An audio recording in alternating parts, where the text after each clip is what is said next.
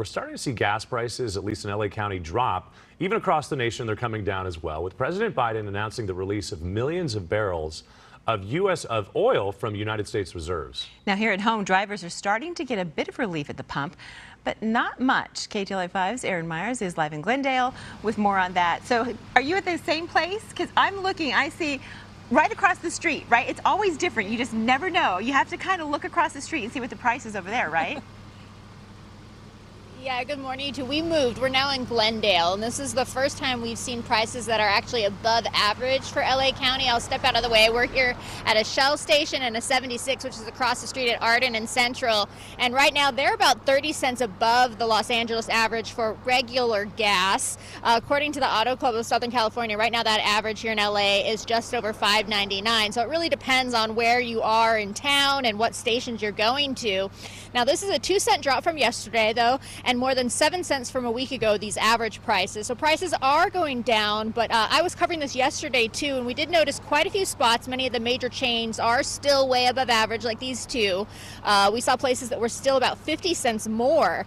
We spoke with quite a few people this morning. Daniel, one of them, who he said these prices have actually led to lifestyle changes. There was just this one couple of weeks where gas shot up like $2 per gallon. That's been difficult to get through. It's been a lot of just sitting at home now. And so, you know, the weekend drives or going to the beach has kind of been sacrificed a little bit. More so just hanging out in the house.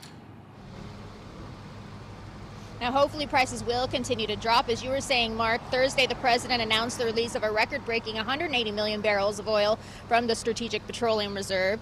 The U.S. plans to release about 1 million barrels a day for 180 days. This would be about 5% of American demand and 1% of global demand. So prices could go down, but they still won't be cheap.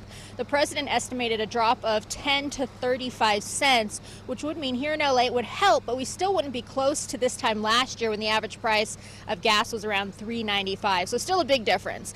This might help, though, too. The International Energy Agency and their 31 members, which include the United States, most of Europe, Canada, Mexico, Japan, and South Korea, they announced they'll release more oil from their reserves. This was yesterday. The exact amount, though, will be known next week. Now, back here live, after covering this story yesterday and a few times in the previous weeks, the best suggestion I have, Auto Club also says the same thing. Shop around for gas. Use those apps to help you find the cheapest prices, and then maybe try some of those lesser known brands. Reporting live in Glendale, I'm Erin Myers. I'll send it back to you guys in the studio.